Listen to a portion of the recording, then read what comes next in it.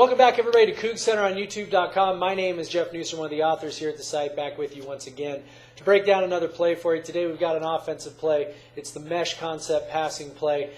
Before we get into it, though, I just want to let you know Brian Anderson did a long piece on our site breaking down some of the different aspects of the air raid offense. This is one of them. He does go into it. I wanted to do this today for you just so you could kind of see it in video, maybe see it a little larger than life, and really give you a sense of what's going on in a mesh play as it unfolds. The other reason I wanted to cover mesh sort of a little bit more is because it's one of the few passing plays where you can really see it develop on your screen. It happens so close to the line of scrimmage. You really don't need that wide angle or the all-22 in order to see it unfold. So without any further ado, let's take a look at one from a couple of weeks ago. First thing I'm going to do is show you a little play diagram here of a mesh concept. The mesh concept is really simple, and you can see where the name comes from. The idea is to have these two receivers on the opposite sides of the field, and it really could be any two receivers.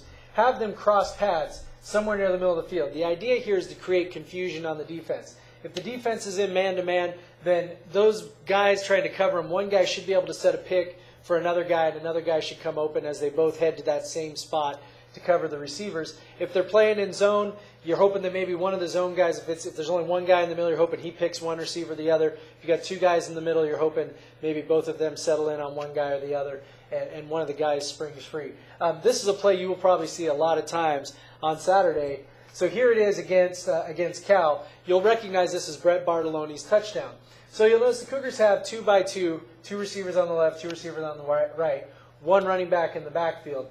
Good luck figuring out what defense Cal is in. Brian Anderson and I looked at it, couldn't really figure it out. And the kind of the beauty of the mesh is that it doesn't necessarily totally matter. So here's what you're going to see. You're going to see Bartolone here come across the formation this way. You're going to see this receiver here, I think Simone, come across that way. And there's going to create this mesh point in the middle where the defenders have to go. Now the interesting thing about this play is that what you're going to see here is that these two guys appear to be lined up over the top of the receivers. But for this play, it's actually these two guys who end up covering the receivers. They both step up to try and fill in there, and these guys drop back basically into what looks like a bit of a zone. The beauty of this play is this, that it doesn't really necessarily matter which alignment it is or which guy covers who. So let's go ahead and take a look at it, watch it unfold a little bit as we go through. All right, so here we go, half speed. You're going to see these two guys. You're going to see a mesh. You're going to see the safeties come up. So let's freeze it right there. Okay, so here's what I want you to notice. These two guys are coming up to cover these guys. The other guys have bailed out into zone coverage. But notice how both guys are sort of looking in the same spot. Their eyes are in the exact same spot. That's exactly what you want as these two guys prepare to cross paths.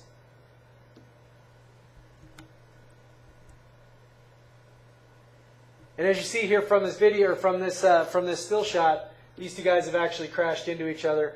Ball's in flight here. Bartolone's wide open, and all he's got is green grass in front of him, and he's able to get in and score the touchdown. So let's go ahead and watch it again, all the way through, just for fun. All right, you got the snap. Receivers going out, starting to mesh. Sometimes you'll see them even closer than that. Two guys run into each other. It almost works like a pick play. Wide open field, and Bartolone's able to get in the end zone.